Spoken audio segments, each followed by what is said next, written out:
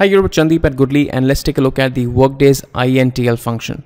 Now, the Workday's INTL function is the exact opposite of the Network Days INTL function. What we have here is a case. Let's say we have a start date. This could be a start date on which you start a project, and the number of days that we have to complete a project is 100. We have some holidays falling in between. There could be also weekends. So let's say Saturday, Sunday, or Sunday, Monday, or only Saturdays or only Sundays you could be taking an off. That could be a weekend. The question could be that when would the project end, considering that you have 100 actual working days and you have some holidays and some weekends as well. So when will the project actually end? That could be found with using the Workdays INTL function. Simple enough. You have the start date, pick it up from here. Then the next input is the days, that how many days are you working. I'm working about 100 days.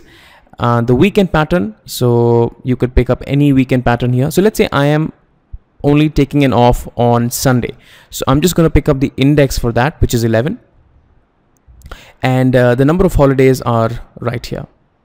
I close the bracket, press enter, and this will give me that when is the project going to end, considering the holidays and the number of days to complete the project.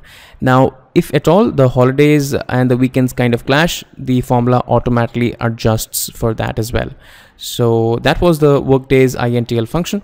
There is also another function called equals to workday without INTL. INTL stands for international. In the workday function, the only thing which is missing is the weekend pattern. So you have the start date, you have the number of days, and you have the holidays, but the weekend pattern is by default as a Saturday and a Sunday, right? I hope you like these videos. You can follow us on Facebook, Twitter, or on YouTube, and follow all our blogs at goodly.co.in. Thank you so much for watching this, and you take care of yourselves. Bye-bye.